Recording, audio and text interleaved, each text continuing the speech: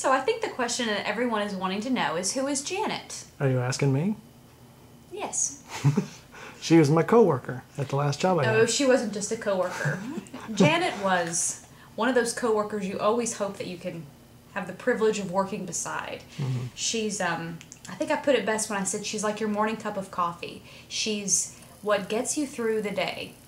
At a time when we're all really grateful to have the jobs that we have, she makes it a little bit more pleasant. Mm-hmm. And we're all just privileged to have known the real Janet. And she is a real person, and she really did say all of these quotes. She said a lot more than that. She said a lot more than that. So my coworker, Brianne, went on maternity leave.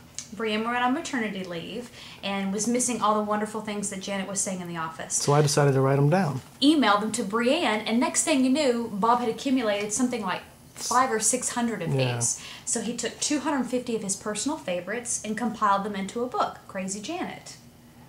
So Now, who's this book for, do you think?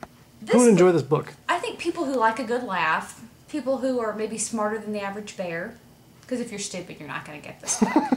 You're just going to throw the book away.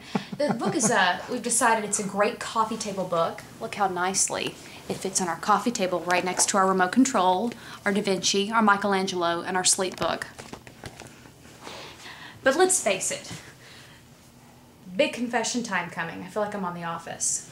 Some of us like to read in the bathroom. Let's just go ahead and put that out there.